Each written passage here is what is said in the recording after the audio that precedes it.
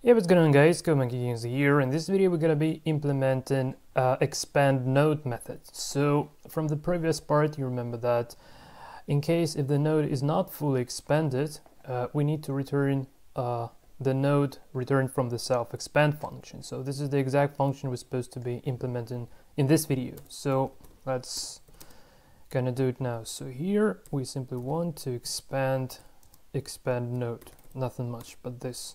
So def expand, and this method takes the self instance and the node from the select node function here. So literally the parent node where we want to expand some nodes for.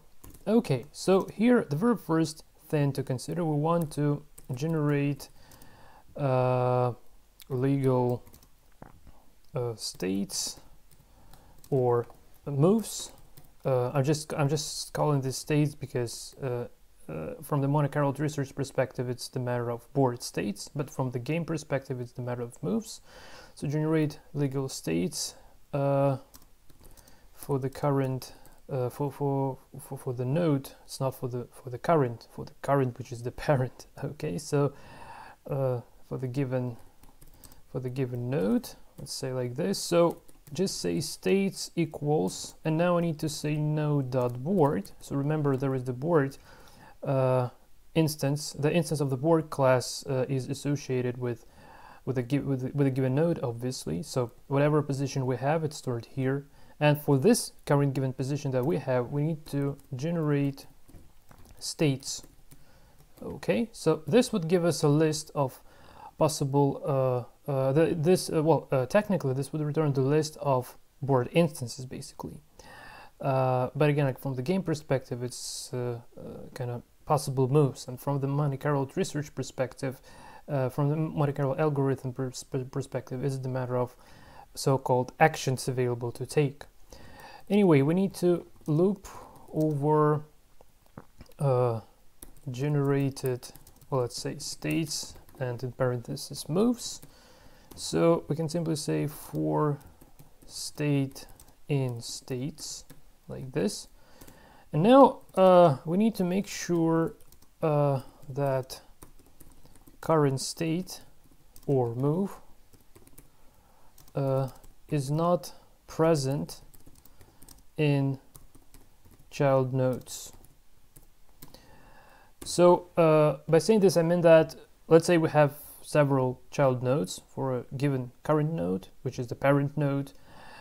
So we should avoid the situation if there would be two similar moves for a current given node, because that's nonsense, obviously. So now we'll write a condition to check that basically. So I can say if, and now to make as far as the children node.children has the data type of Python dictionary. It's the matter of key and value pairs.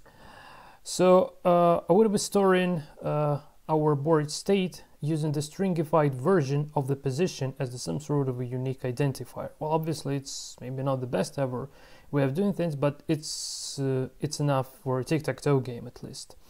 So respectively, we need to check whether the current given key is present in our child nodes, in the child nodes. So let me just write this. So I can say if and stringify, and I'm using state dot position.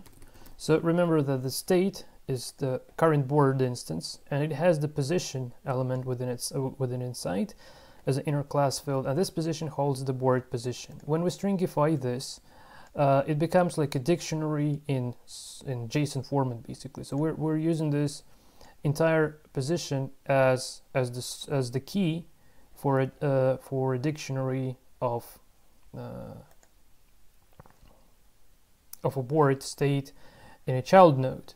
So if this stringified version not in, and now we need to reference node dot children. So now the children is the list of child nodes here, and the matter of this not in works in Python, assuming that the children is a type of dictionary, it would be looking for this string as the key value within the children dictionary. So if children dictionary has this sort of a key, that means that it is in there. If it doesn't, then it means that it's not kind of present there. So in this case, the first thing to consider, we want to create a new node and just call it new node, basically like this. And it would be equal, so this would be the instance of the tree node where current state that we're iterating over the states. This state, one of the available states, would be associated with this new node. Okay, and this node that we're taking as the argument would be the parent node, respectively. Next thing, we need to associate new board, associate, let's say, newly created node with the child node. So well, actually, well, let's better call it not associate, but let's say add child node to parents node children. Well, actually, this is the dictionary, but I call it like list from the logical perspective. It's kind of list of, but in terms of Python, this is the dictionary. Well, maybe let's say no children list. Actually, this is the dictionary. So here we can simply say node dot children, and just the regular way of how to add a new element to a Python dictionary. So we need to create a new key, and to create this key, again, like I'm using this stringify state dot position as a unique key, and this would be equal to the new node. And again, like now I hope it now gets a little bit more clear on why on how this condition works. So we're assigning this key name, like stringify version of state.position, which is just a string like in JSON type. So if it is available within this node children, if it's not available, then we create a new node and store this new node in the children dictionary. Otherwise, we simply don't do it. And the very last thing to consider, we need to keep track of the condition of whether this kind of parent node is fully expanded or not. So we need to figure out whether current, and just call it kind of parent node, is fully expanded or not. So if, in order to check this, we can simply compare the length of our states. So it's kind of the list of newly created possible actions, possible moves for a current given state. So if the length of the states is simply equal to the length of node.children, in this case, we can ensure ourselves that actually the node is fully expanded, because there are no more moves to there are no more nodes to create, because there are no more legal actions to take in a current node.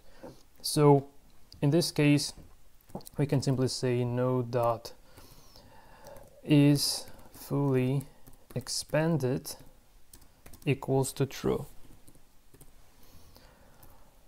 So let's better say, figure out, let's say case when node is fully expanded. Okay, or condition, well, case when the node is fully expanded. So if length of the states is equal to the length of the node children, this means that node is fully expanded.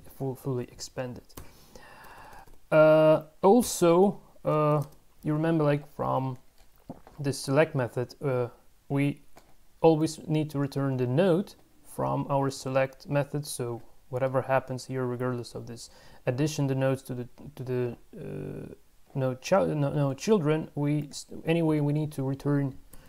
We want to return a new node. So here we return newly created node, and we just say return node like this.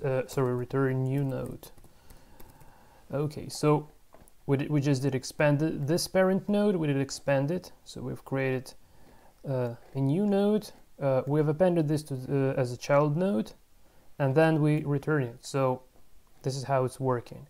Okay, so I hope this is clear. And the very last but not least thing to consider here, let's say debugging. For a debugging, we can say just print and should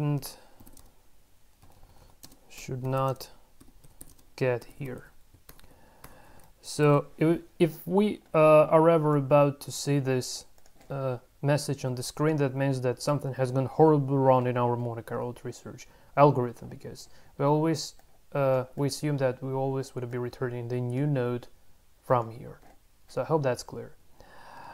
Okay guys, so let me just quickly check this one last time.